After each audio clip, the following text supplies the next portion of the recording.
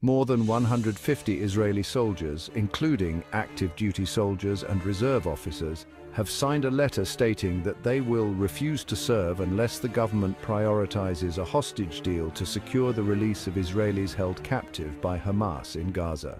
The letter, addressed to Prime Minister Benjamin Netanyahu and other government officials, expresses growing frustration and a sense of betrayal amongst the soldiers, who believe the government has not done enough to secure the hostages' release.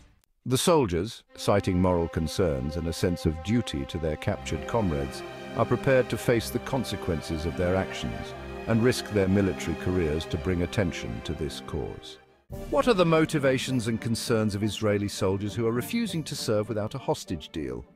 They argue that the government's current approach is not prioritizing the hostages' safe return, and that a change in strategy, specifically a deal to secure their release, is urgently needed.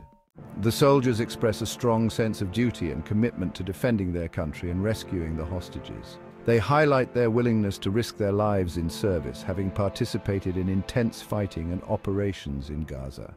However, they now feel that the government is failing in its responsibility to protect the hostages. They cite instances where potential deals were abandoned and point to the fact that IDF bombings have killed more hostages than have been rescued in military operations.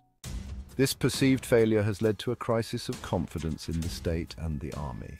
The soldiers feel morally conflicted about continuing to serve when they believe the government is not doing everything possible to bring the hostages home.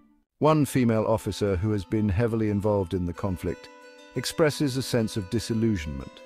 She initially felt a strong sense of purpose and righteousness in her mission, but as negotiations faltered, she began to question the government's commitment to the hostages' return. The soldiers believe that taking a stand, even if it means refusing to serve, is necessary to bring attention to the plight of the hostages and pressure the government to prioritize their release.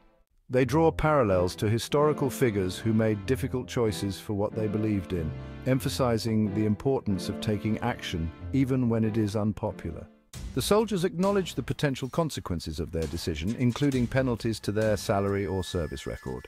However, they are resolute in their belief that prioritizing the lives of the hostages outweighs any personal risks.